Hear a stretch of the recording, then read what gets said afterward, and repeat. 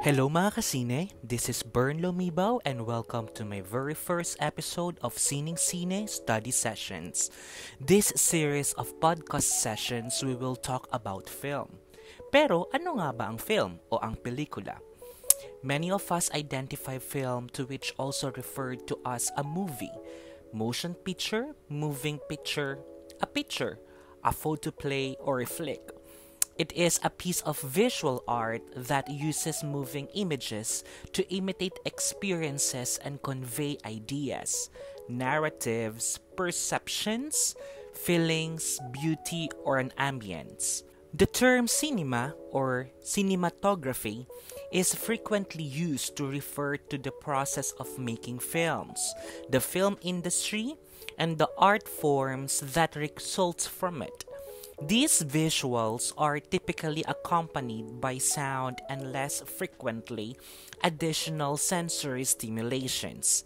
However, for today's study session, we are going to talk about two topics. The first one is how did the film come to be regarded as art? And the last one is why do certain forms become conventional? Sigurado ako na marami sa atin, pag narinig natin ang salitang art or sining, ang una laging papasok sa ating kaisipan ay paintings, murals, or drawings. Also, another thing is for the architecture. Of course, nandyan din ang monuments, buildings, music for sure, dances, of course, contemporary man yan, modern, or Zumba, or workout exercise. And tama naman ang lahat ng yun. But ano nga ba ang art? Ano nga ba ang sining?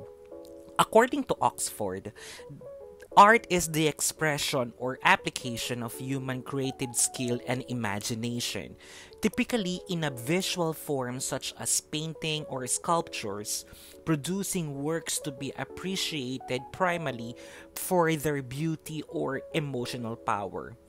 Another definition is the various branches of creative activity such as paintings, music, literature, and dance, or this is what we call the visual arts. So now, going back to the first topic that we're going to discuss, how did the film come to be regarded as art? According to nofilmschool.com, the ability of movies to speak to the audience's emotions and establish a connection with each viewer through the moving image sets them apart from other forms of art in so many ways. Like a fine picture or painting, a movie can mean different things to different people, but there is always an impact on the audience. Also, the qualities that distinguish film as a great art form are specific. Movies are amazing because of different elements such as editing, camera movements, and the capacity of movie to introduce viewers to unseen realms. Another references on this is from Tanner Hamilton. He is a freelance filmmaker and photographer. According to Tanner, cinema uses the same basic concepts as other art: color, space, narrative, story, framing, composition, and many things are the same. Cinema is a form of art in which the viewer can become immersed and in which anything is possible. That is why filmmaking is such a gigantic industry. According to Tanner as well, cinema is regarded as art because it blends various artistic mediums, including acting, visual arts, music, and storytelling, to provide the audience a visceral and emotional experience. It enables the investigation of various subjects, emotions, and viewpoints, and can be utilized to make observations about society, culture, and the start of the human race. It also requires the filmmakers to have a high level of a technical expertise and imagination in order to realize the idea. Of course, with all this data and information, who would disagree that movies should be regarded as art? Sana wala na. For sure, with all this information, we were able to establish and we were able to emphasize that art or movie should be regarded as art.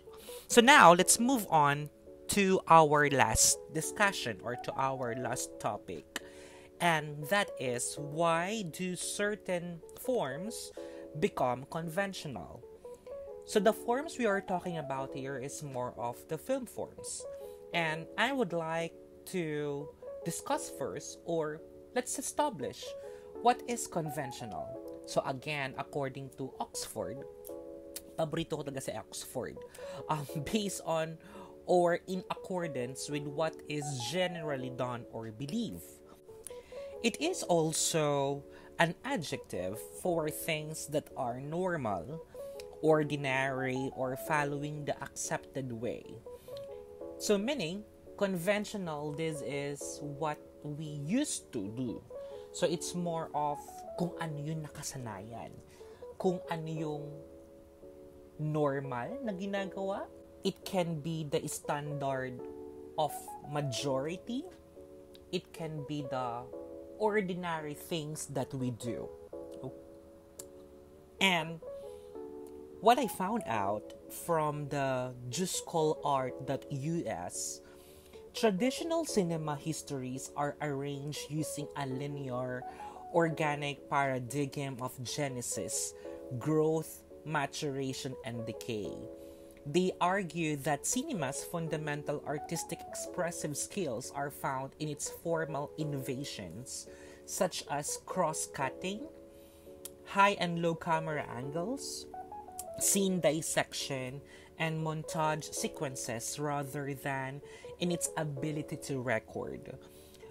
They thought in early cinema, so this was way back the history, which used the tableau structure because it was the simplistic and undeveloped and naive film forms. Also, according to justcallart.us, traditional film historians and classical film theorists like Rudolf Arnheim,